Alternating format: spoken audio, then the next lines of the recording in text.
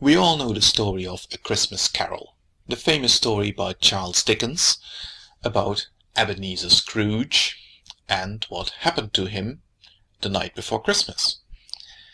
And not only is this a very famous story about Christmas and that takes place on Christmas, not only that, it is also a story that is completely steeped in Christian values and Christian beliefs.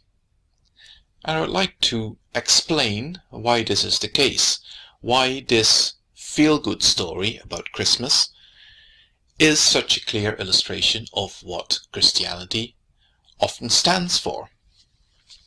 You see, if we revisit the story in question, Ebenezer Scrooge, a miserable old so-and-so, sets out to make the lives of those around him miserable, and especially on Christmas Eve and coming up to Christmas, he is torturing his poor employees and making their Christmas a misery, setting about ruining their Christmas really. And he is completely selfish and self-absorbed and so on. And as he goes to bed on Christmas Eve, he is visited by 3 ghosts. And you know the story. It's the ghost of Christmas past, the ghost of Christmas present, and the ghost of Christmas future. Where the Christianity of this story comes into the picture is how these visitations affect Ebenezer Scrooge.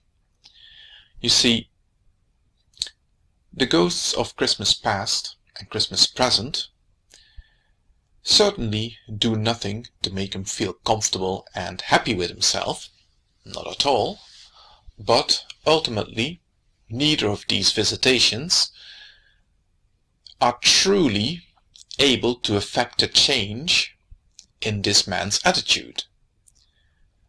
The one thing that does ultimately affect a change in this man's attitude is when he is visited by the ghost of Christmas future, and he sees what is actually likely to happen to him in the future. And that is when he suddenly comes to the realization that he needs to get his act together. And that is the part that I think is so indicative of Christian values and Christian beliefs. Because it is clear from this particular illustration by Charles Dickens that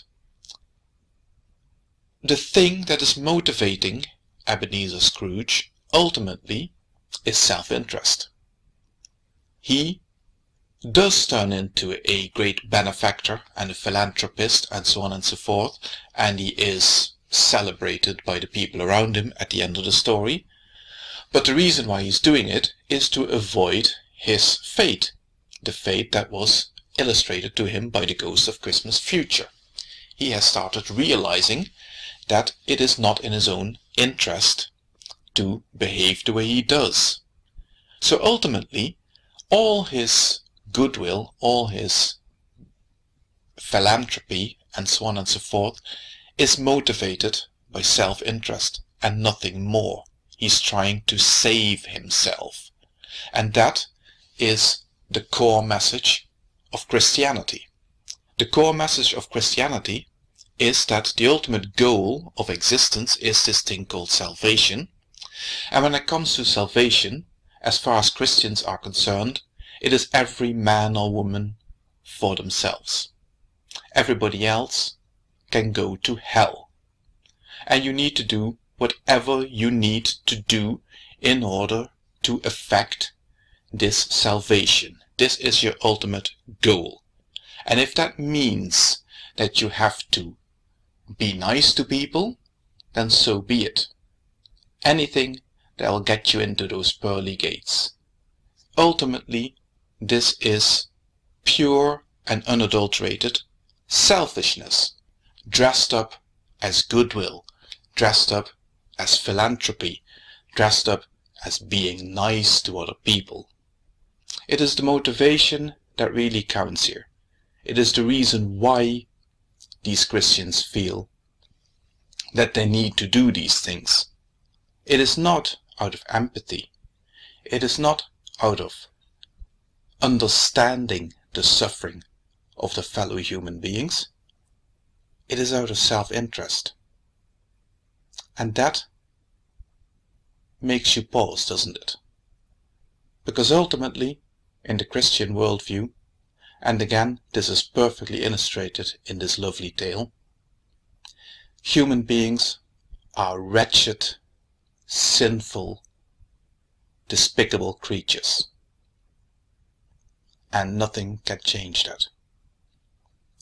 Is that the sort of worldview that you really want to adopt for yourself? I don't think so.